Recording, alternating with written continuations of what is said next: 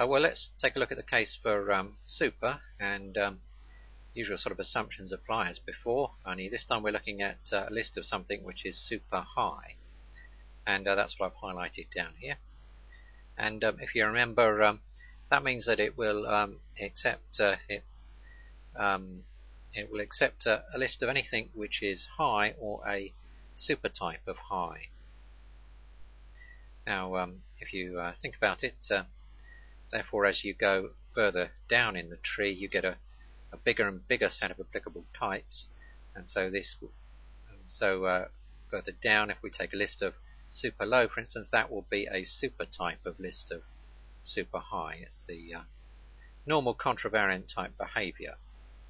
And if you go right down to the bottom to the null type, then list of something which is super null type will be everything which is basically the same thing as list of something that extends object. Those two are basically the same one as usually is written like that.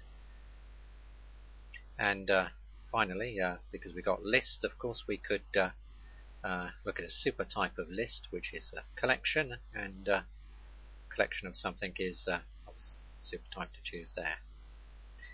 Now, if we're going down in the list, you can see that this super type, this type here, list of something which is super high, contains list of high by itself. So that would obviously be a subtype of it, just isolating out a single element as opposed to a whole set of elements.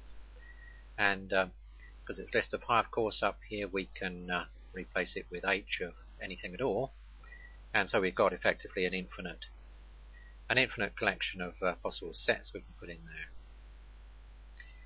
there. Okay, now the other way to go, of course, is normal sort of subtyping rules with G, and so where you've got list of something, you could have G of the same thing. And remember, so it's only the inner wildcard bit which is the contravariant bit, the rest is normal subtyping. So we've got the same thing duplicated down here with the same sort of relationship between them. And here, of course, G, don't forget, could be vector or array list or linked list or any subtype of list. Similarly, we could go up at any of these points really. Here we could have a collection of something which is super high, or a collection of something which is super low, and the same sort of relationship applies there. And similarly to that one. So it's all pretty sort of standard stuff if you think about it. There's other things I could put in here as well, of course. Obviously there's a collection of high as well would also go in here and be a subtype of that. Anyway, I don't want to clutter the diagram up too much. And next we'll look at it. I think we'll look at it a bit more algebraically rather than diagrammatically, because then it will lead us to consider types which are a little bit more complex.